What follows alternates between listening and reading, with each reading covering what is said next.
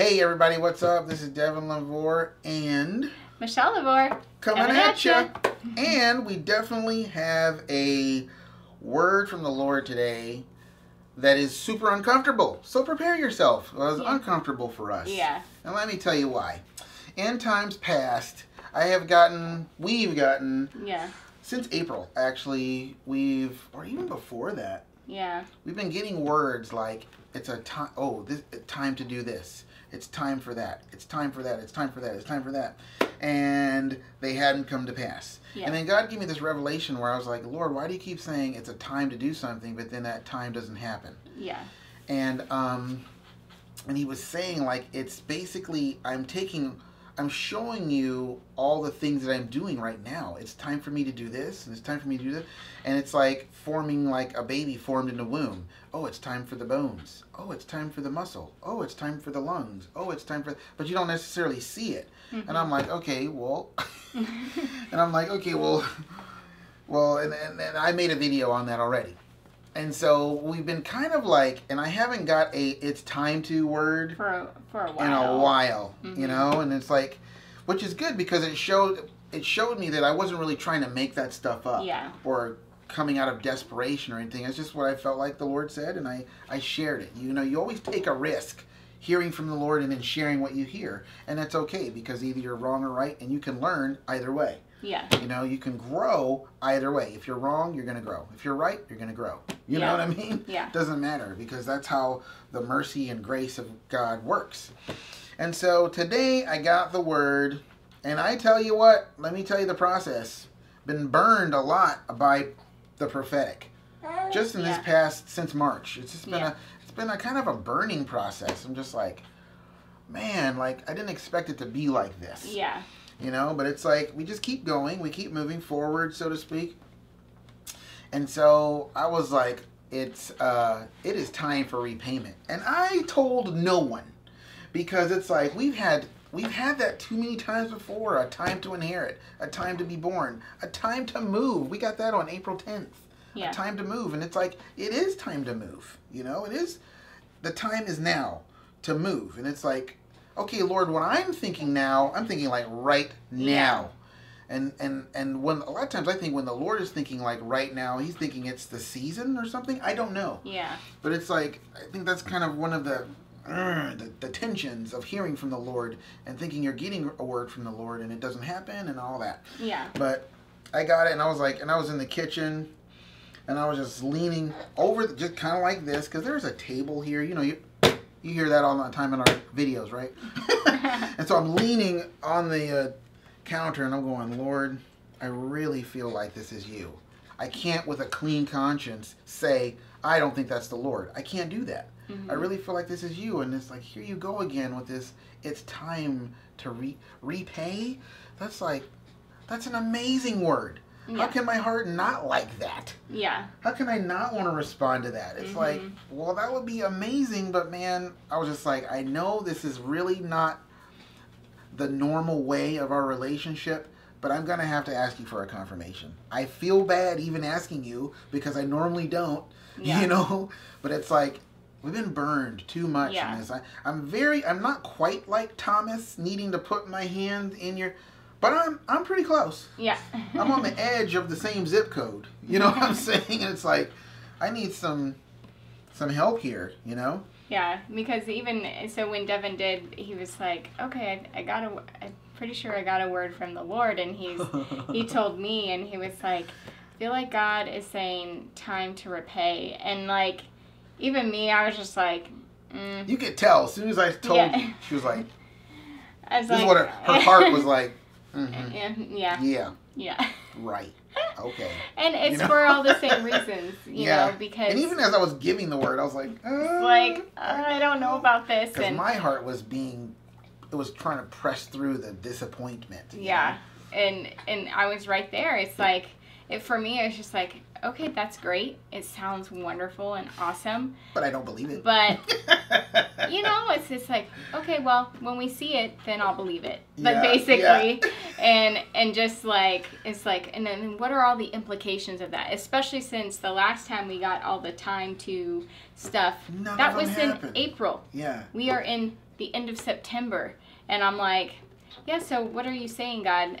It's time to repay? Is that going to take another, like, 5, 6, 7 months? Like, I don't even know. So it was very much like my heart is just like, okay, well, you know, maybe I'll hear you, but I'm going to stop it and there. then when honestly, my initial reaction to that was like, I was really frustrated. I was like, oh. And I was like, and then I just was like, okay, I'm going to be still. Like, Lord, what's going on? And the reason why I was frustrated is because just because my wife was not confirming it, it's still, in fact, it made it grow even more. Mm-hmm. It made it be like, no, it is time to repay. And I'm like, okay. It's time to be born. It's time to recover. It's time to inherit. It's time to...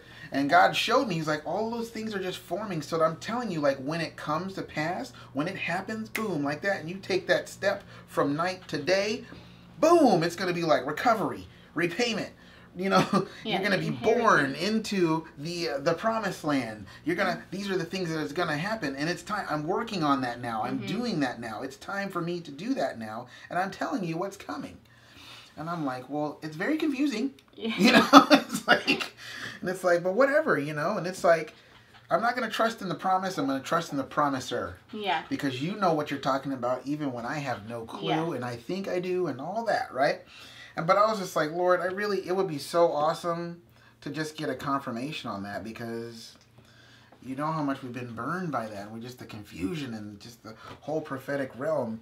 And so I just let it go. Yeah. You know, and then we did God time and we're doing worship. And it's like, okay, well, let's read the Bible. We finished the Action Bible, which was like this huge thing for the kids. Yeah. They did a little celebration dance and everything. They were so excited. Got their shout on. Yeah. You know. So now we're just reading through the Bible.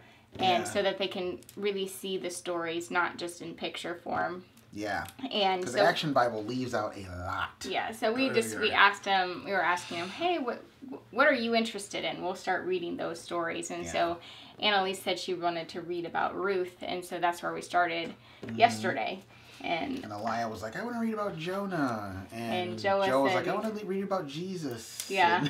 And of course, mine was I want to read Revelation. So we've got our work cut out for us. We got another. We got 4 courses going on here. So we got into the book of Ruth, and they were really getting into it. I felt like they were getting into it even more than the Action Bible, because it's telling you the actual story of what happened. And then so as we're reading it, you know, I'm not thinking about confirmation. I'm not thinking about repayment. I'm not thinking about any of that.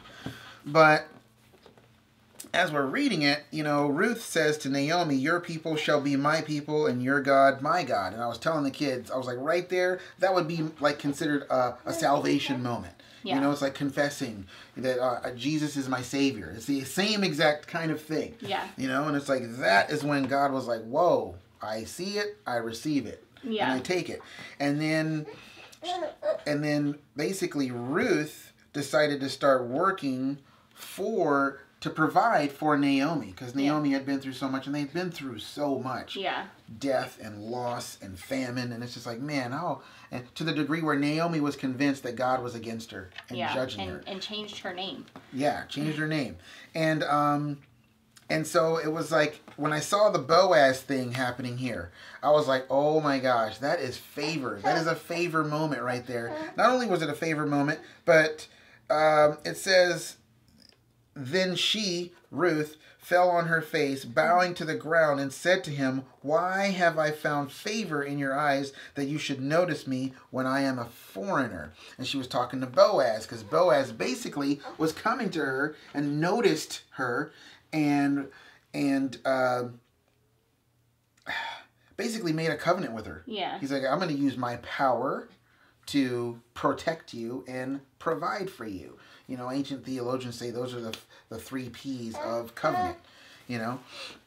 And I was like, wow, he's really, like, why would he do that? And it's like, his response is, and Boaz said to her, I have been made fully aware of all you have done for your mother-in-law since the death of your husband. So he had been made aware, and right away, I mean, I knew the Lord was trying to speak to me about like, ooh, that's a favor moment right there. It's favor, and God was just like, favor, you know. Yeah. He was just messing with me, and I was like, would you just get to the point, you know?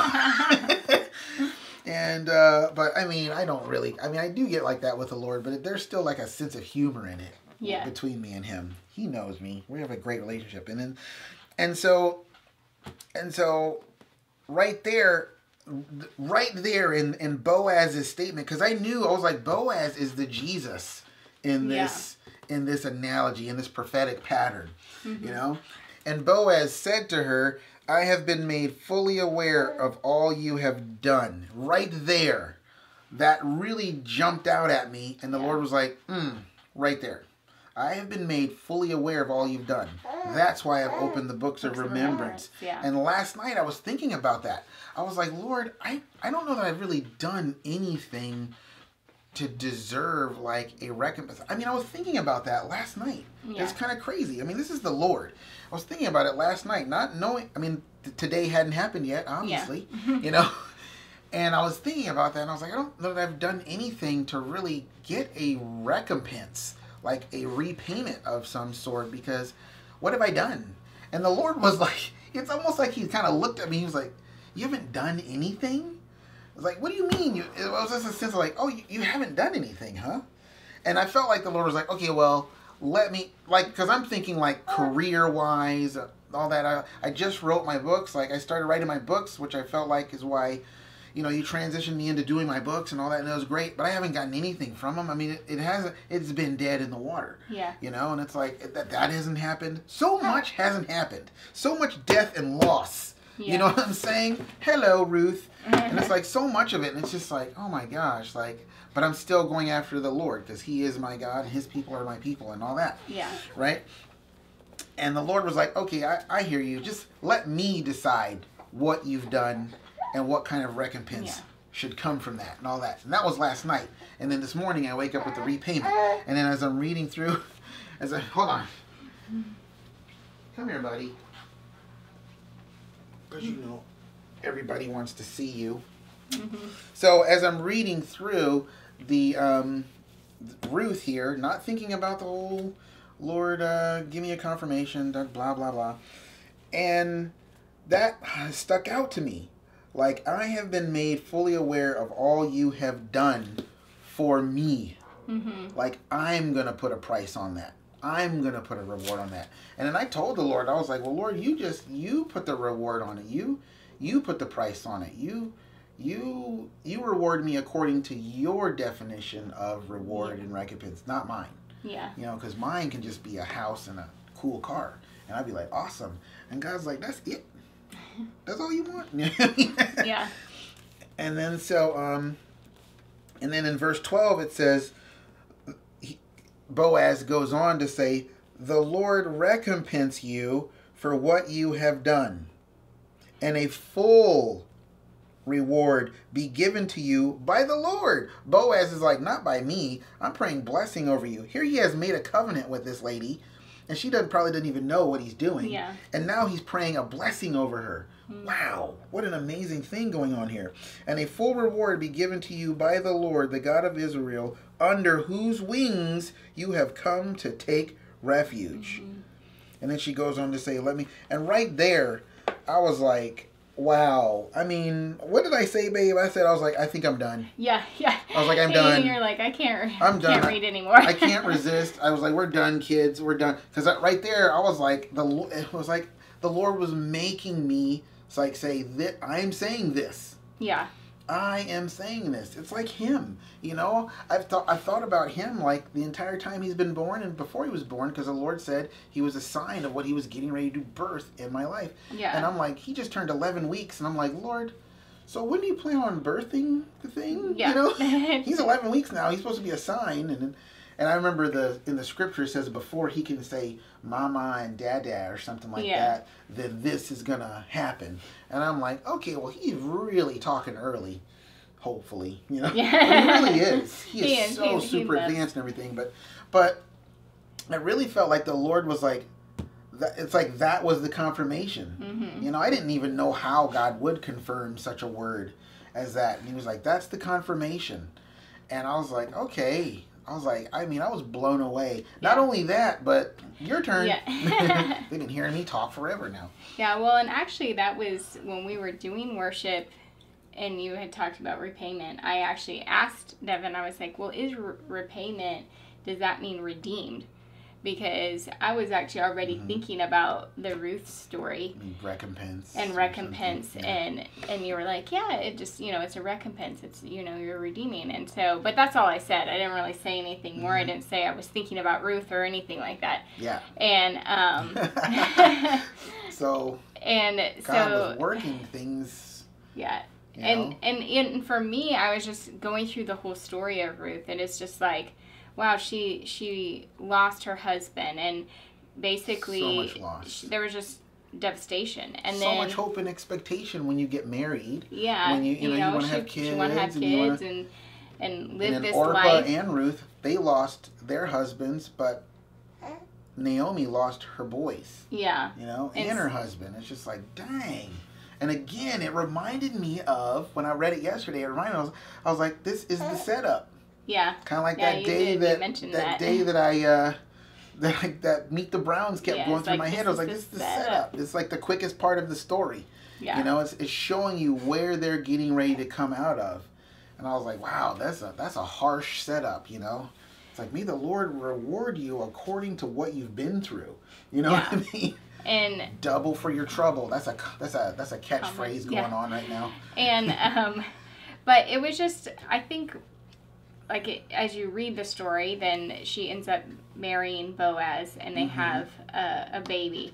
And it was just like, wow, God gave her just the desires of her heart, and she ended up marrying like an extremely wealthy man in the land. And not only that, what really struck me though was like, because she followed the Lord and really following Naomi, you know, back to Bethlehem in that area, and she just said yes to God. Yes. He then not only provided the desires of her heart, but he put her in the lineage of Christ.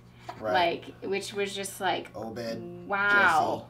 Jesse, David. Yeah. Yeah. And it was just, I think for me, it really hit like, you know what? God he's not just here to give us the desires of our heart, but just that it's like, he's like, I have so much more. Like, in giving us the desires of our heart, there's something amazing that comes out of it, you know? Just because you say yes to God. That's why you don't want to settle for just what you want. Yeah. And pull God's arm to give you what you want. The Israelites coming out of Egypt showed what God thought about that. Yeah. And he's like, fine, I'll just give you a little temporary thing right now. It means nothing. It has no generational value. It's just going to feed you for right now, and that's it. Yeah. That's what you want? Mm-hmm. No, that's not what we want. That's not what those of us who are on the yellow brick road of the kingdom, we're not going for that. We're going for the city of God, and we want to be empowered to bring other people to that city. You know, we want to have whatever we need to do that. But it's like, in the midst of that, how amazing it is that God's like, I'm going to bless you. It's like, I'm a good father, as Chris Tomlin has declared. But he's a good father, and he's going to take care of his own first. Yeah. That's why judgment comes to the house of God first. He's like, first off, God's not going to tell you to do something that he's not going to do. And it's like, if his house is not in order, he's not going to try and go and bring other people into his house. Yeah. You know, I mean, even though he does, he's out there trying to reach people, but it's like, look, the house is messed up. I need to take care of my house first. Yeah. Not only that, but it's like, okay, before I go and bless the nations, I got to bless my people. Yeah. So that my people can be a light to the nations, and they will just come to you. Yeah. You know, because they'll see something about you. They'll see something about your life and everything that you do, like the Queen of Sheba with Solomon. They'll see something that's like, wow, you're different. Because she was wealthy, he was wealthy, but she was like, wow, you are so different because you have the wisdom of God. Yeah. You're not poor with the wisdom of God. You're wealthy and you have the wisdom of God. Dang, I'm not trying to get you to pursue wealth, you know, because the Bible says don't do that. But I'm just saying, like, we need to have everything that we need to do what God wants us to do, and he wants to give us that. Yeah. You know, the Lord hooked her up with a man of wealth because that's what she needed. Yeah. Her and her mother-in-law Naomi were poor. Yeah. Like super poor. They Yeah. needed a breakthrough. They needed a blessing. They needed the favor of the Lord. And God was like, right when she said, your God will be my God, God was like, gotcha. You're mine. I'm going to make a covenant with you. And I'm going to send someone into your life who's going to represent that to you. Yeah. That right away, right away when he saw her, he was like, hey, I'm going to provide for you. I'm going to protect you with my power. Yeah. And I got a lot of it. You know, yeah. And you're going to come sit with me. And it goes on to say, hey, come sit with me at the table. She was the only gleaner at that table. Yeah. I guarantee you. Because she was like, why are you treating me like I'm not a maidservant? Because you're not. Yeah. And it's like, what you did for one of my people, you're acting like you're my people anyway. Yeah. So you should just come and hang and chill with me. Because God put it on his heart. Even whether Boaz even knew it or not. Yeah. God just put it on his heart to take care of her. Yeah. You know? So it's like, how will that work out in our lives? It doesn't even matter. Yeah. It's just the bottom line is God saying it's time to repay. Yeah. You know, and it's going to work out differently. And one of the things that I noticed, are you okay to? Mm-hmm. One of the things that I noticed I gave a vision about Jesus being in the wilderness and a bunch of people just running around him to the degree where it got blurry and there was this whirlwind of people whose lives revolved around him and he would reach out his hand.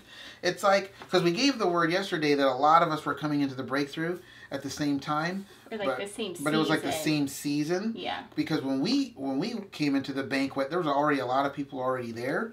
And so, and I felt like the Lord was showing me like, hey, it is like a seasonal thing, because when he reached out his hand to the whirlwind and shot people this way, he just kept doing it over and over and over again, and people were shooting off all over the place in all different directions.